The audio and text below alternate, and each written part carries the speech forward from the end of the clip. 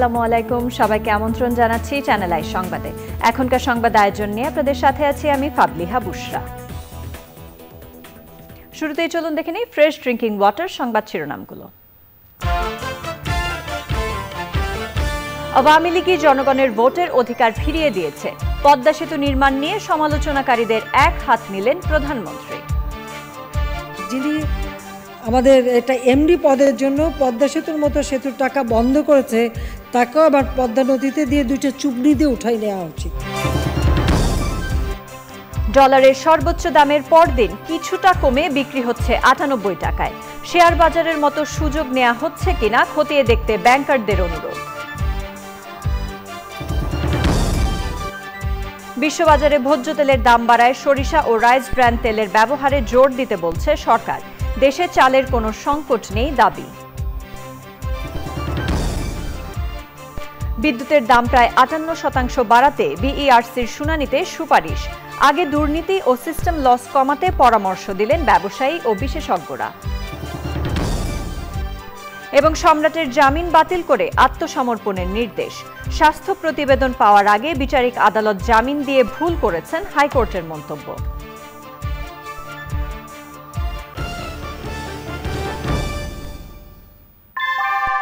আমার জীবন এখন ফুরফুরা। আনোয়ার শীট সব সিজনেই ফিট। সংবাদ শিরোনামগুলো জানাচ্ছিলাম। এখনকার সংবাদ আয়োজন একই সঙ্গে চ্যানেল আই ইউটিউব চ্যানেল এবং ফেসবুকে আমাদের ভেরিফাইড পেজে লাইভ স্ট্রিম হচ্ছে। পদ্মা সেতুর অর্থায়ন বন্ধ করা আর সেতু নির্মাণ নিয়ে যারা সমালোচনা করেছেন তাদের এক হাত নিলেন প্রধানমন্ত্রী শেখ হাসিনা। বলেছেন তাদের পদ্মা সেতুতে নিয়ে গিয়ে পানিতে চুবিয়ে নিয়ে আসা উচিত। শেখ হাসিনার স্বদেশ প্রত্যাবর্তন দিবস উপলক্ষে আয়োজিত আলোচনা সভায় প্রধানমন্ত্রী বলেন, পরাজয় নিশ্চিত জেনে বিএনপি নির্বাচনকে প্রশ্নবিদ্ধ করতে চায়। নীলাদ্রি শেখরের রিপোর্ট। ৭৫-এর ১৫ই আগস্ট বঙ্গবন্ধুকে সপরিবারে নৃশংসভাবে হত্যার সময় দেশের বাইরে থাকায় বেঁচে যান বঙ্গবন্ধুর দুই কন্যা শেখ হাসিনা ও শেখ রেহানা। এরপর বহু চড়াই উতরাই পেরিয়ে নির্বাসিত জীবন শেষে ৮১ সালের ১৭ই মে দেশে ফেরেন বঙ্গবন্ধু কন্যা শেখ হাসিনা। দিবসটি স্মরণে ২৩ বঙ্গবন্ধু অ্যাভিনিউর দলীয় কার্যালয়ে আলোচনা সভার আয়োজন করে আওয়ামী লীগ। গণভবন থেকে ভিডিও কনফারেন্সে যুক্ত হয়ে প্রধানমন্ত্রী ও আওয়ামী লীগ সভাপতি শেখ হাসিনা সে সময়ের স্মৃতিচারণ করেন। বক্তব্যে পদ্মা সেতু নিয়ে সমালোচনাকারীদের কড়া জবাব দেন প্রধানমন্ত্রী। খালেদা জিয়া বলেছিল যে জোড়াতালি দিয়ে পদ্মা সেতু বানাচ্ছে, কারণ বিভিন্ন স্পানগুলি যে বসাচ্ছে তো ওরা ছিল তার কাছে জোড়াতালি দেওয়া। তো বলছিল জোড়াতালি দিয়ে পদ্মা সেতু বানাচ্ছে, ওখানে চলা যাবে না, চলে ভেঙে পড়বে। আবার তার সাথে তার কিছু দোষরাও। তো তাদেরকে কি করা উচিত? পদ্মা সেতুতে নিয়ে যে ওখান থেকে পদ্মা নদীতে টুস করে ফেলে দেওয়া উচিত। আর যিনি আমাদের এটা এমডি পদের জন্য পদ্মা সেতুর মতো সেতুর টাকা বন্ধ করেছে, তাকেও আবার পদ্মা নদীতে দিয়ে দুইটা চুবড়ি দিয়ে উঠাই নেওয়া উচিত। তাহলে যদি এদের শিক্ষা হয়। বড় বড় অর্থনীতিবিদ, জ্ঞানীগুণী তারা এই ধরনের অর্বাচীনের মতো কথা বলে কিভাবে? নির্বাচন নিয়ে প্রশ্ন তোলা বিএনপির মানায় না উল্লেখ করেন সরকার প্রধান। বিএনপির আমলে নির্বাচনের ইতিহাস এতই কলুষিত যে তাদের তো এই নিয়ে কথা বলার কোনো অধিকারই নাই। কোন মুখে তারা বলে? ৭৯ সাধারণ নির্বাচন, ৮১ নির্বাচন, প্রত্যেক নির্বাচনই তো আমাদের দেখা। ১৫ই ফেব্রুয়ারি নির্বাচন। তো যাদের এত নির্বাচনের এত কলুষিত রেকর্ড, তাদের মুখে এখন নির্বাচনের প্রশ্ন। আজকে নির্বাচনের যতটুকু উন্নতি আমরা করেছি সবগুলি আমাদেরই সিদ্ধান্ত, আমাদেরই চিন্তা। আওয়ামী লীগ জনগণের ভোটের অধিকার জনগণের হাতে ফিরিয়ে দিয়েছে, গণতান্ত্রিক অধিকার জনগণের হাতে ফিরিয়ে দিয়েছে। নির্বাচন নিয়ে সমালোচনা না করে নির্বাচনের মাঠে নামতে বলেন শেখ হাসিনা। যে দল বেশি কথা বলে যাচ্ছে বিএনপি, এদের নেতৃত্ব কোথায়? নেতৃত্ব নাই, সবই তো সাজাপ্রাপ্ত আসামি। তো সাজাপ্রাপ্ত আসামি দিয়ে নির্বাচনে জেতা যায় না। আর নির্বাচনে পরাজয় হবে জেনেই তো তারা নির্বাচনকে নিয়ে প্রশ্নবিদ্ধ করতে চায়, কলুষিত করতে চায়। আর যারা একটু আমাদের জ্ঞানী গুণী আতেলরাও উল্টোপাল্টা কথা বলেন, তাদেরকেও বলবো, দেশ চালাবার যদি ইচ্ছা থাকে তো মাঠে আসেন, ভোটে নামেন, কেউ ভোট কেড়ে নেবে না। তো আমরা বলতে পারি আমরা ভোট কেড়ে নিতে যাই না, আমরা জনগণের ভোট পাই। শেখ হাসিনা স্বদেশ প্রত্যাবর্তন দিবসে কয়েকটি সংগঠনকে আওয়ামী লীগের ত্রাণ ও সমাজ কল্যাণ উপকমিটির পক্ষ থেকে উপহার সামগ্রী বিতরণ করা হয়। Niladri Shekhar, channel I, Dhaka. দেশের বর্তমান অর্থনৈতিক পরিস্থিতির সমালোচনা করে বিএনপি মহাসচিব মির্জা ফখরুল ইসলাম আলমগীর বলেছেন, এভাবে চলতে থাকলে দেশ শ্রীলঙ্কার মতো হতে বেশি সময় লাগবে না। গত ৮ মাসে দেশের বৈদেশিক মুদ্রার রিজার্ভ $৪৮ বিলিয়ন থেকে কমে $৪২ মিলিয়ন নেমে এসেছে। শীঘ্রই সরকারের মেগা প্রকল্পের কাজ বন্ধ না করলে দেশ খোঁড়া হয়ে যাবে বলে মন্তব্য করেন মির্জা ফখরুল। গুলশানে বিএনপির কার্যালয়ে এক সংবাদ সম্মেলনে তিনি আরও বলেন, দেশে এর আগে কখনো বাজার পরিস্থিতি বেসামাল হয়নি। গণবিরোধী কাজ করতে গিয়ে দেশের অর্থনৈতিক অবস্থাকে ভেঙে ফেলেছে সরকার। পদ্মা সেতুর টোল নির্ধারণে অসন্তোষ প্রকাশ করেন বিএনপি মহাসচিব। পিকে হালদার সরকারের পৃষ্ঠপোষকতায় দুর্নীতি করেছে বলে মন্তব্য করেন মির্জা ফখরুল।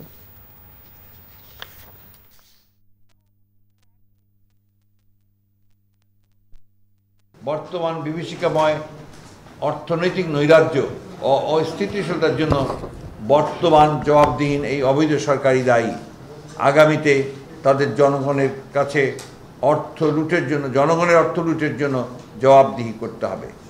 এক্ষুনি এক্সট্রাডিশনের আওতায় তাকে ফিরিয়ে এনে বাংলাদেশে বিচার করা হবে না কেন? তার সাথের গডফাদার ও তার সহযোগীদের এখনও গ্রেপ্তার করা হচ্ছে না কেন? সরিষায় যখন ভূত থাকে, অর্থাৎ যারা পাকড়াও করবেন তাদের অনেকেই যদি অর্থসাৎ ও অর্থ পাচারের সহযোগী হয়, তাহলে কারা তাদের ধরবে? সেঞ্চুরির পরদিন খানিকটা স্বস্তি ডলারের দামে। খোলা বাজারে দেশের ইতিহাসে প্রথমবারের মতো 102 টাকায় বিক্রির রেকর্ডের একদিনের মাথায় ডলার বিক্রি হয়েছে 98 টাকায়। বিক্রেতাদের আশা এ সপ্তাহে দাম আরও কমবে। ব্যাংকাররা বাংলাদেশ ব্যাংকের কাছে আরও বিচক্ষণ এবং তড়িৎ সিদ্ধান্ত আশা করছেন। একই সাথে কোনো গোষ্ঠী ডলার নিয়ে শেয়ার বাজারের মতো ফটকাবাজির সুযোগ নিচ্ছে কিনা তা খতিয়ে দেখার অনুরোধ জানিয়েছেন ব্যাংকাররা। কেন্দ্রীয় ব্যাংক বলছে, আমদানি পর্যায়ে ডলারের দাম 88 টাকার নিচে আছে। পরিস্থিতি তাদের সতর্ক নজরে রয়েছে। রিজভি নওয়াজের রিপোর্ট। মঙ্গলবার খোলা বাজারে ডলারের দাম চড়ে 102 থেকে 103 টাকা পর্যন্ত। মানি এক্সচেঞ্জ ঘুরে ঘুরে অনেকেই ডলার না পেয়ে ফিরে গেছেন, এমনটাও হয়েছে। 102 টাকা বিক্রি করছি গতকাল।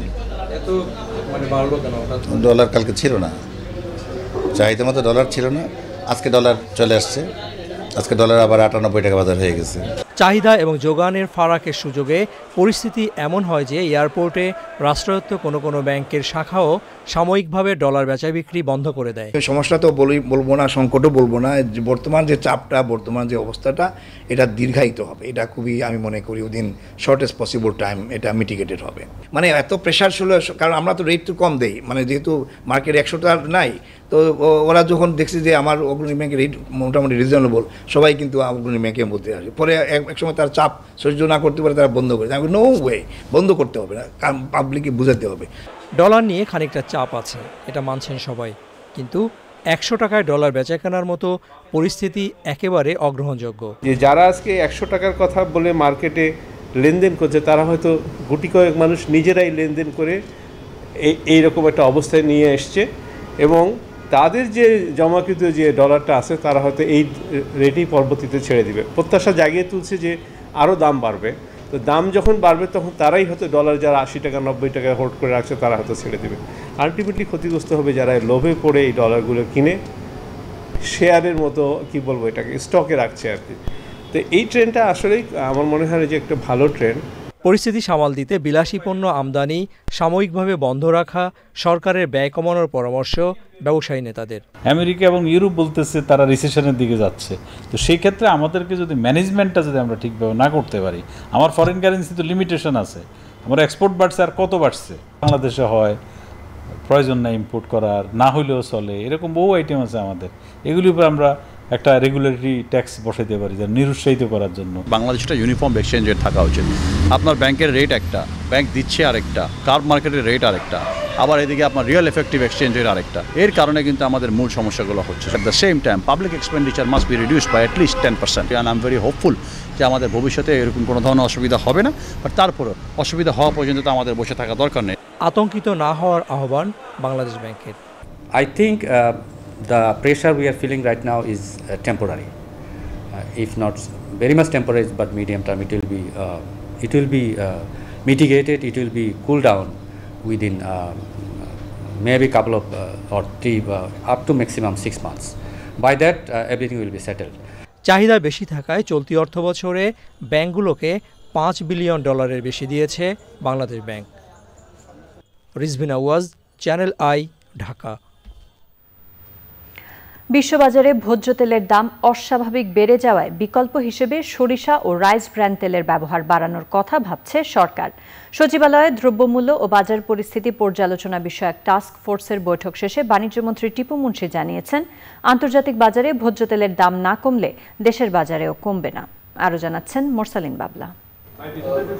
সচিবালয়ে বাণিজ্য মন্ত্রীর সভাপতিত্বে দ্রব্যমূল্য ও বাজার পরিস্থিতি মনিটরিংয়ে গঠিত টাস্কফোর্সের দ্বিতীয় সভা ভোজ্য তেল, গম, পেঁয়াজ সহ বাজারে নিত্য প্রয়োজনীয় দ্রব্যমূল্য ঊর্ধ্বমুখী থাকা নিয়ে আলোচনার বাইরে লবণের দাম নিয়েও আলোচনা হয় বৈঠকে। ভোজ্য তেলের 90% বিদেশ থেকে আমদানি করতে হয়। আমদানির নির্ভরতার কারণে বৈশ্বিক পরিস্থিতিতে তাই তেলের দাম কমার সম্ভাবনা নেই বলে জানান বাণিজ্যমন্ত্রী। তবে বিকল্প হিসেবে রাইস ব্রান ও সরিষার উৎপাদন বাড়ানোর উপর তাগিদ দেন তিনি। আমরা কি শুধুমাত্র পাম অয়েল বা সয়াবিনের উপর ডিপেন্ড করবো না অল্টারনেটিভ মার্কেটে ঢুকবো? এর সাথে কথা আসছে যেমন আমাদের দেশে সর্ষের তেল বাড়ানো যায় কিনা, আমাদের দেশে রাইস ব্রান থেকে যে তেলটা হয় সেটার উৎপাদন বাড়ানো যায় কিনা। একটা স্ট্যাটিস্টিক্স আমরা আজকে দেখলাম যে যদি আমরা সম্পূর্ণভাবে ডিপেন্ড করি, অনেকখানি চাপ দেই, তো রাইস ব্রান থেকে প্রায় 7 লক্ষ টন উৎপাদন সম্ভব, এবং তাইলে সেটা অলমোস্ট বলা যায় যে আমাদের যা রিকোয়ারমেন্ট আছে তার 24%, 25% এটা থেকে অ্যাচিভ করা যাবে, পাওয়া যাবে। বাণিজ্যমন্ত্রী বলেন, ভারত গম রপ্তানি বন্ধের সিদ্ধান্ত নিল, বাংলাদেশের ক্ষেত্রে তা প্রযোজ্য হবে না। কয়েকদিন ধরে একটা কথা বাজারে বাতাসে বাতাসে ঘুরছে উঠছে যে ভারত গম বন্ধ করে দিয়েছে এক্সপোর্ট টু বাংলাদেশ। কথাটা একেবারেই ঠিক নয় আমাদের জন্য। ভারত এক্সপোর্ট বন্ধ করেছে আদার কান্ট্রিজ, কিন্তু তারা বলেছে, এখানে আসার আগে আমি কথা বলেছি ভারতের হাই কমিশনের সাথে, উনিও একটা প্রেস কনফারেন্স দিয়েছেন যে G2G বন্ধ তো করা হয়ই নাই, গভর্নমেন্ট লেভেলে যত খুশি আনা যাবে, এমনকি প্রতিবেশী দেশ হিসাবে। আর বাংলাদেশের যারা ইম্পোর্টার বড় বড় যারা আছেন বা যেই হোক, ভারত থেকে যারা আমদানি করে তারা চাইলে জাস্ট একটা চিঠি দিয়ে পারমিশনটা করে নেওয়া, সেই পারমিশনের পুরোপুরি 100% ইম্পোর্টের কোনো বাধা নাই। করোনার কারণে গত 2 বছর আমদানি কম হওয়ায় রিজার্ভ বেড়েছিল। বর্তমানে বৈদেশিক রিজার্ভে চাপ পড়লেও তা স্বাভাবিক অবস্থায় রয়েছে বলে জানান বাণিজ্যমন্ত্রী। মোরসালিন বাবলা, চ্যানেল আই, ঢাকা। মৌসুমের শুরু ও শেষের সন্ধিক্ষণ এবং টানা বৃষ্টির কারণে চালের দাম কিছুটা বাড়তি বলে জানিয়েছেন খাদ্যমন্ত্রী সাধন চন্দ্র মজুমদার। বলেছেন, দেশে চালের কোনো সংকট নেই, ঘাটতিও হবে না। সচিবালয়ে নিজ দপ্তরে সাংবাদিকদের খাদ্যমন্ত্রী জানান, দেশের বিভিন্ন স্থানে ঝড় বৃষ্টির কারণে ফসলের কিছুটা ক্ষতি হলেও তাতে বাজারে কোনো প্রভাব পড়বে না। তিনি বলেন, অটো রাইস মিল মালিকরা ধান কিনছেন, এখনও চাল উৎপাদনে যেতে পারেননি তারা, তাই বাজার কিছুটা বাড়তি, তবে শীঘ্রই তা সহনীয় পর্যায়ে চলে আসবে বলে মনে করেন খাদ্যমন্ত্রী। বৎসরের শেষ এবং আরম্ভর এটা সন্ধিক্ষণ। যারা অটো রাইস মিলেরা যারা বেশি প্রোডাকশন করে তারা কিন্তু এখনও প্রোডাকশনে যায় নাই। তারা ধান কিনে গোডাউনে মানে ধান কিনতেছে, তাদের চাতালে শুকাচ্ছে এটাকে সাস্টেনেবল করে রাখার জন্য। তারা চাতালে ধান শুকাতেই ব্যস্ত আছে, প্রোডাকশানে যেতে পারে নাই। আর যারা হাস্কিং মিল আছে, হাস্কিং মিল তার যারা পুঁজি কম, 2 গাড়ি ধান কিনে নিয়ে এসে 2 গাড়ি ক্রাশিং করে বিক্রি করে আবার 2 গাড়ি কিনে, তাদের কিন্তু এই প্রতিদিন বৃষ্টির জন্য তাদের চাতাল উঠতে কিন্তু মানে 3 দিনের জায়গাতে 5 দিন 6 দিন লেগে যাচ্ছে। চাউলের যোগান কম নাই এবং এটা কোনো ক্রমেই আমাদের দেশে খাদ্য ঘাটতির সম্ভাবনা নাই। প্রতি ইউনিট বিদ্যুতের পাইকারি দাম গড়ে 2 টাকা 99 পয়সা বাড়ানোর সুপারিশ করছে বাংলাদেশ এনার্জি রেগুলেটরি কমিশন BERCর কারিগরি মূল্যায়ন কমিটি। দুর্নীতি, সিদ্ধান্তহীনতা, সিস্টেম লস আর সমন্বয়ের অভাবে বিদ্যুৎ উৎপাদন খরচ বাড়ছে বলে মনে করেন বিশেষজ্ঞরা। দাম বাড়ানো অযৌক্তিক বলে মনে করেন উদ্যোক্তারা। বিস্তারিত জানাচ্ছেন রফিকুল বাশার। মূল্যস্ফীতির এই বাজারে নতুন করে বিদ্যুতের দাম বাড়ানোর উদ্যোগ নিল BERC। প্রস্তাব পর্যালোচনা ও মূল্যায়নের জন্য গণশুনানির আয়োজন করে কমিশন।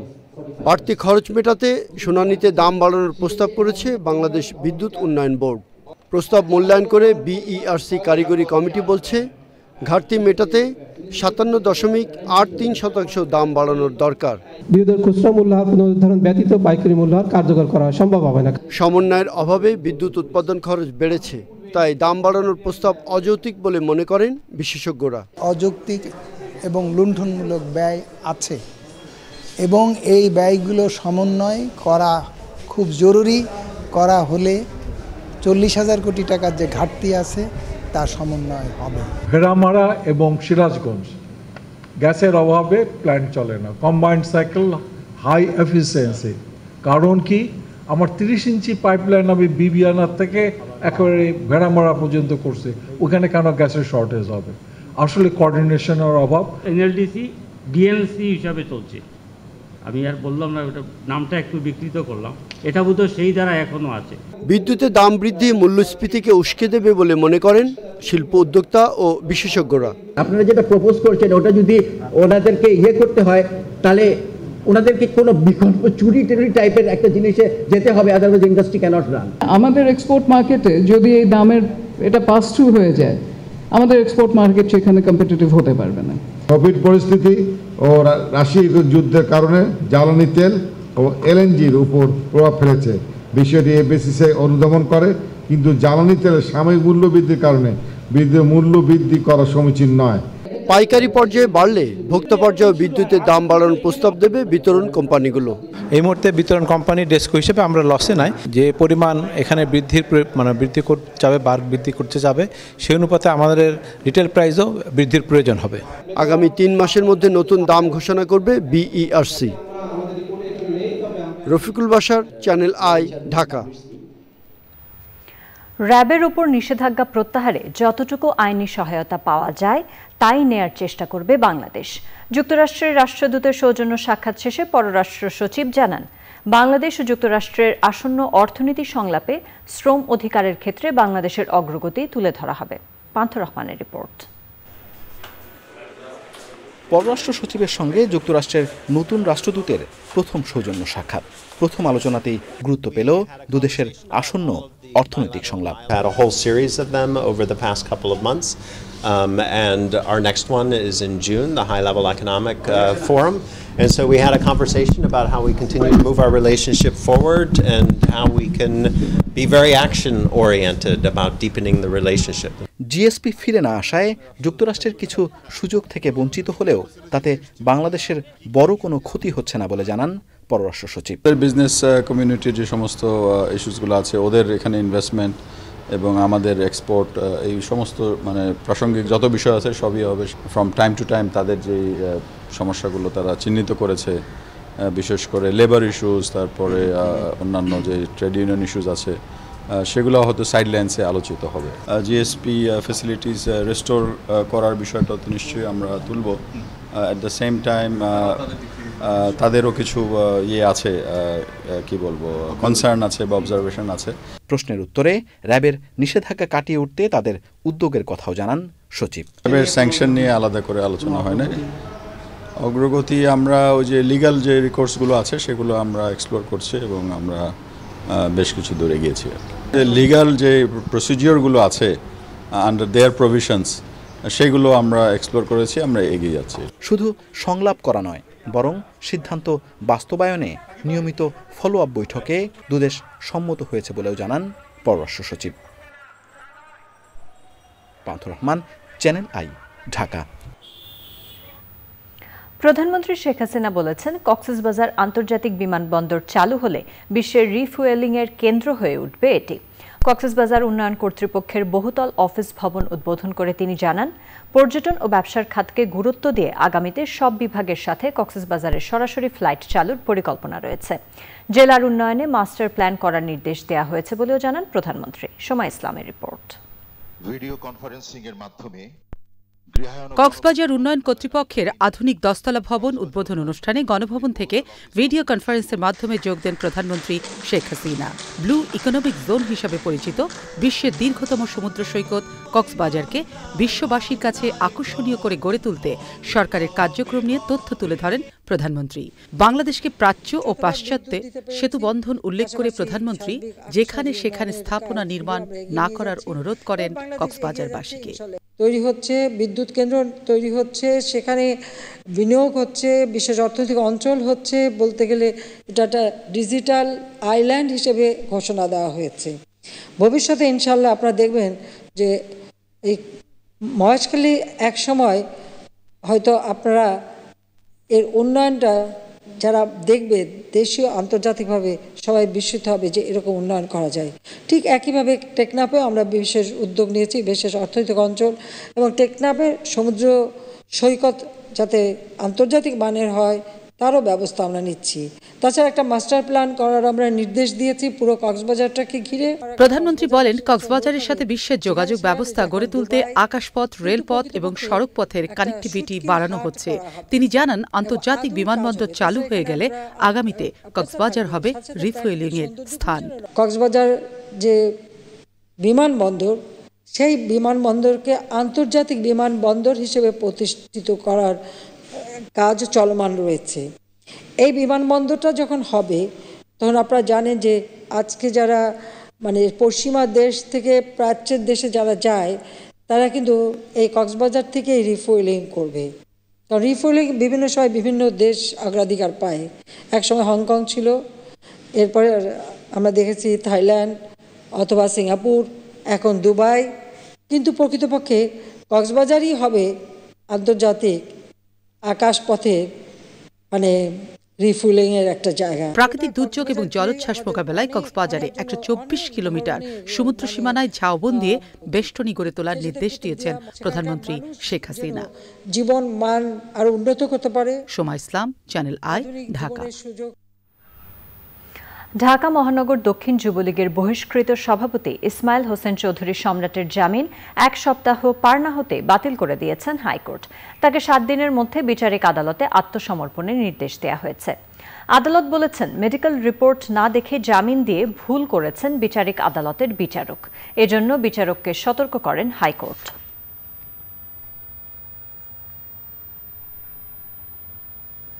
ঐতিহ্যবাহী কান চলচ্চিত্র উৎসবের 75তম আসরে মুজিব একটি জাতির রূপকার চলচ্চিত্রের ট্রেলার উদ্বোধনে যোগ দিতে ফ্রান্স যাচ্ছেন তথ্য ও সম্প্রচার মন্ত্রী ডক্টর হাসান মাহমুদ।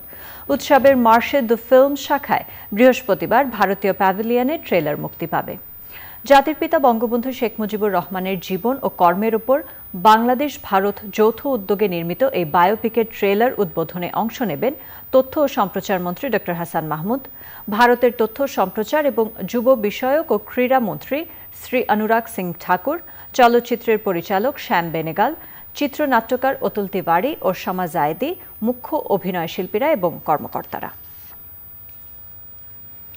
ঢাকার মিরপুরে মাত্র 1,500 বর্গফুটের ছাদে সমৃদ্ধ কৃষি আয়োজন করেছেন স্কুল শিক্ষিকা শিউলি আফরোজ। নিজের কৃষি অনুশীলন ও পুষ্টি চাহিদা পূরণের পাশাপাশি নতুন প্রজন্মের মাঝে কৃষির ধারণা পৌঁছে দেওয়ার তাগিদ রয়েছে তার। তিনিও কৃষিকাজকে মনে করেন নাগরিক দায়িত্ব পালনের অংশ হিসেবে। আরও জানাচ্ছেন শাইখ সিরাজ। কৃষির জন্য আয়তন বড় বিষয় নয়, সামান্য পরিসরও হয়ে উঠতে পারে ফল ফসলের ছোট্ট ক্ষেত্র, আর উদ্যোক্তার কাজটি হয়ে উঠতে পারে নাগরিক দায়িত্ব পালনের অংশ। এমন বিশ্বাস থেকেই 6 তলা বাড়ির 1,500 বর্গফুটের ছাদে কৃষি আয়োজন করেছেন স্কুল শিক্ষিকা শিউলি আফরোজ। আমি আসলে ছোটবেলা থেকে আমার বাবাকে দেখেছি বাগান করতে। আমরা সিভিল এভিয়েশনে আমার বাবা চাকরি করতেন, কোয়ার্টারে থাকতাম। তো তখন বাবা নিচের বাসা ছিলাম, তো অনেক জায়গা থাকতো, বাবাকে দেখতাম বাগান করতেন। তখন থেকেই তারপর আমার ভাইরা আমরা মিলে ফুলের বাগান করতাম, তারপরে বাচ্চা থেকে পুঁই শাক এগুলো তুলে আনতাম। তখন থেকে আমার একটা জিনিস কাজ করছিল। এই ছাদ কৃষিতে বিভিন্ন ফল ফসলের জন্য আলাদা আলাদা আয়োজন করেছেন এই উদ্যোক্তা। মনে হলো যে কাঠামো করে নিলে আমার বাগানটা করতে একটা সুবিধা হবে। ড্রাগন হয়েছে, আমি এখানটায় রোদ পড়ে বলে সবগুলো ড্রাগন আমি একসাথেই রেখেছি। আর এখানে আনারস আছে, একটা আনারস এসেছে, পুদিনা পাতা আছে, এগুলো এই যে আমার একটা ইনারি শাক, বেলি ফুল গাছ আছে। ছাদ কৃষি থেকে মিটছে এই পরিবারের পুষ্টির চাহিদার কিছুটা। এর বাইরে নতুন প্রজন্মের মাঝে কৃষির ধারণা ছড়িয়ে দেওয়ার ক্ষেত্রেও কাজ করছে এই ক্ষেত্রটি। আমি আমার বাচ্চাদেরকে যেমন কালকেও আমি পড়ালাম এই গ্লোবাল ওয়ার্মিং নিয়েই পড়িয়েছি, তখন ওদেরকে গাছ কাটার যে বিরূপ প্রভাবগুলা বা আর কিছু না পারো বারান্দায় হলো একটা গাছ রাখো, আমরা তো বড় গাছ সহজে করতে পারবো না, সবার জায়গা নাই, বারান্দায় 2-4টা টবে গাছ রাখো, ঘরের ভিতরে রাখো, তাইলে তোমার মনটা প্রশান্তি পাবে। আর আমরা প্রকৃতিকে একটু দিতে হবে, এইভাবে আমি বাচ্চাদেরকে উদ্বুদ্ধ করি। শিউরি আফরোজ বলছেন, জলবায়ু পরিবর্তনের প্রভাব মোকাবেলায় ছাদ কৃষির মাধ্যমেই পালন করা যেতে পারে গুরুত্বপূর্ণ নাগরিক দায়িত্ব। শাইখ সিরাজ, চ্যানেল আই। এবার ইউক্রেন পরিস্থিতি।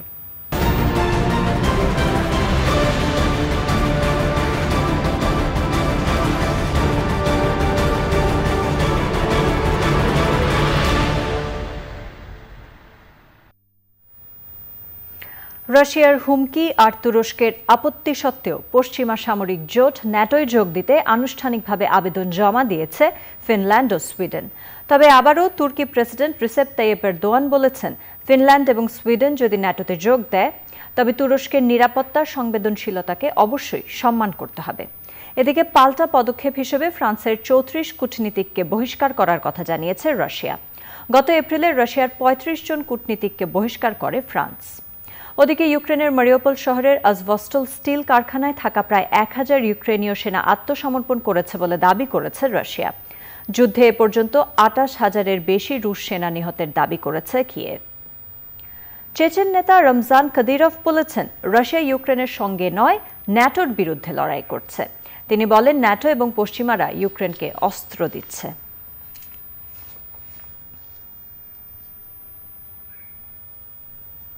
সংবাদের পর্যায়ে সময় হয়ে গেল অশোক লেল্যান্ড ইফাদ অটোস বিরতির পর জানিয়ে ফিরব।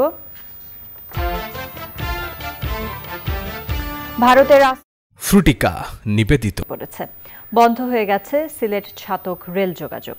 সাদিকুর রহমান সাকি ও একে মহিমের পাঠানো তথ্যে রাজীব আহমেদের রিপোর্ট। বৃষ্টি আর পাহাড়ি ঢলে সিলেট সদর, গোয়াইনঘাট, কানাইঘাট, কোম্পানিগঞ্জ, চকিগঞ্জ ও জৈন্তাপুর উপজেলার লাখো মানুষ পানিবন্দী অবস্থায় রয়েছেন। ঘরবাড়ি ও ব্যবসা প্রতিষ্ঠান ডুবে যাওয়ার পাশাপাশি যোগাযোগ ব্যবস্থা বিচ্ছিন্ন হয়ে যাওয়ায় বিপাকে পড়েছেন বন্যার্ত মানুষ। মানুষ যাই যাওয়া আর চলার খুব কষ্ট, তো কামো বাইরে যেন মাল লয়ে যেতাম না, খুব কষ্ট হয় পানির লাগি। ও যাইরাম হন আপনার মাল লয়ে যাইছি, জায়গাটা যদি একটু কাজ করে সরকার, তাহলে আমরা লাগে একটু সুবিধা হয়। জমির ফসলও পানির নিচে ভেসে গেছে খামারের মাছ। ক্ষতিগ্রস্তরা পড়েছেন তীব্র খাবার সংকটে। গত রাত তুফানে আমি সুনামিয়া লেমুড়ার টিন উড়াইয়া নিচে গিয়া গরমে ভরে। সাধারণ মানুষ অনেক ক্ষতিগ্রস্ত, ঘরবাড়ি পানির নিচে ডুবে গেছে। বন্যা কবলিত উপজেলায় আশ্রয়কেন্দ্র খোলা হয়েছে, জরুরি ত্রাণ সহায়তা দিচ্ছে প্রশাসন। ভারতের মেঘালয় অঞ্চলে যে বৃষ্টি, সেই বৃষ্টির কারণে সীমান্তবর্তী উপজেলাগুলোর প্রায় সবকটি এখন বন্যার দ্বারা ক্ষতিগ্রস্ত। সরকারের পক্ষ থেকে আমরা পর্যাপ্ত ত্রাণ বিতরণ করছি। সরকারের পাশাপাশি সকল ধনাঢ্য ব্যক্তি যারা রয়েছেন, যাদের সামর্থ্য আছে, আমরা তাদেরকে অনুরোধ করব তারাও যেন যার যার বাড়ির আশেপাশে এবং স্থানীয় ইউনিয়নে যাতে মানুষের পাশে এসে সহযোগিতা করেন, মানুষের পাশে এসে দাঁড়ান, এই আহ্বান আমার থাকবে। সুরমা ও কুশিয়ারা সহ সব নদীর পানি এখনও বিপদসীমার উপর দিয়ে বইছে। উজানে বৃষ্টি চলতে থাকলে বন্যা পরিস্থিতির আরও অবনতির আশঙ্কা করা হচ্ছে। সুনামগঞ্জে সুরমাসহ প্রধান প্রধান নদ নদীর পানি বেড়েছে। জেলা সদর, বিশম্বরপুর, তাহিরপুর, দোয়ারাবাজার ও ছাতক উপজেলার নিম্নাঞ্চল বন্যা কবলিত হয়ে পড়েছে। সুনামগঞ্জের সাথে তাহিরপুর ও ছাতকের সড়ক যোগাযোগ বন্ধ রয়েছে। পানি উন্নয়ন বোর্ড জানিয়েছে, ভারতের মেঘালয় ও আসামে ভারী বৃষ্টি হওয়ার আশঙ্কা রয়েছে। এতে দেশের উত্তর ও উত্তর পূর্বাঞ্চলের নদ নদীর পানি আরও বাড়তে পারে। Rajib Ahmed, channel I. Amin jewellers আন্তর্জাতিক সংবাদ।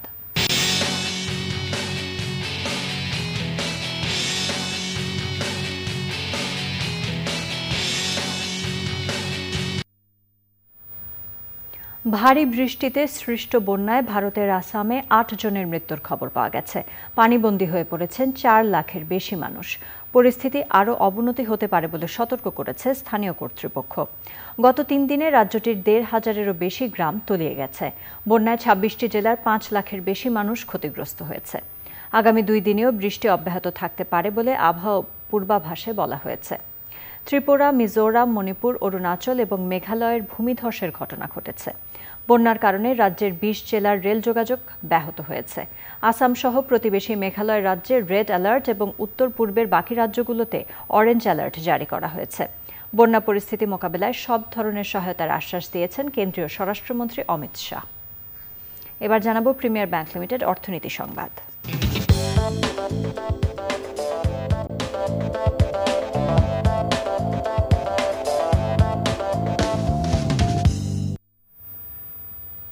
পরিকল্পনা প্রতিমন্ত্রী ডক্টর এম শামসুল আলম বলেছেন, মুদ্রাস্ফীতিকে বিবেচনায় নিয়ে আগামী অর্থ বছরের জন্য সংকোচনমূলক বাজেট তৈরি হচ্ছে।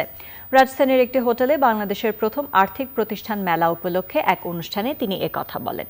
মেলায় আর্থিক প্রতিষ্ঠান সংশ্লিষ্ট 17টি প্রতিষ্ঠান ও ঊর্ধ্বতন কর্মকর্তারা অংশ নেন।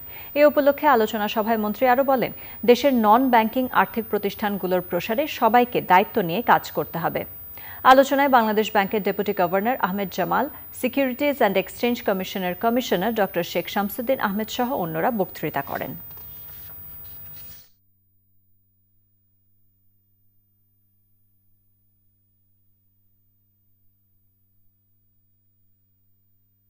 মূল্যস্ফীতিকে মোকাবেলা করতে হবে, এটা একটা ভয়ঙ্কর ব্যাপার আমাদের জন্য, সকলের জন্য।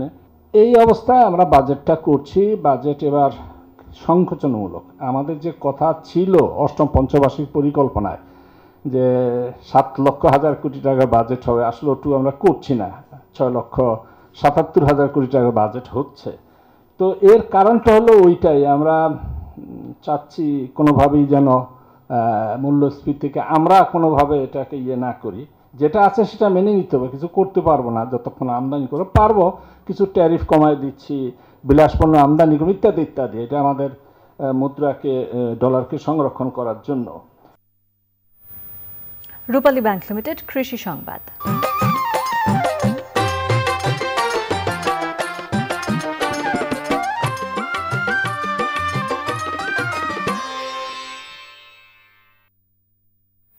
ঝিনাইদহে খাল খননে অনিয়মের কারণে প্রায় 700 কৃষকের 1000 একর জমি ক্ষতিগ্রস্ত হয়েছে।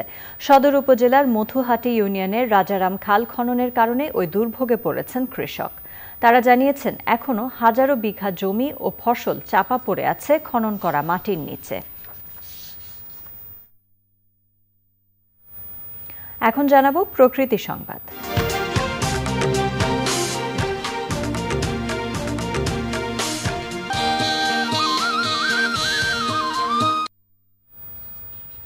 রাজধানীর নটরডেম কলেজের শব্দ দূষণ নিয়ন্ত্রণে প্রশিক্ষণ কর্মশালা হয়েছে। পরিবেশ অধিদপ্তরের শব্দ দূষণ নিয়ন্ত্রণের সমন্বিত ও অংশীদারিত্বমূলক প্রকল্পের আওতায় কর্মশালায় নটরডেম কলেজের শিক্ষক ও শিক্ষার্থীরা অংশ নেন।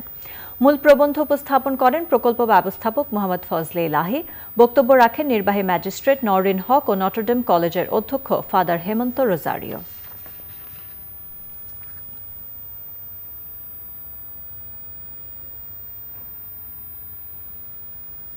আনোয়ার ইন্ডাস্ট্রিয়াল সিমেন্ট শিট বাণিজ্য সংবাদ।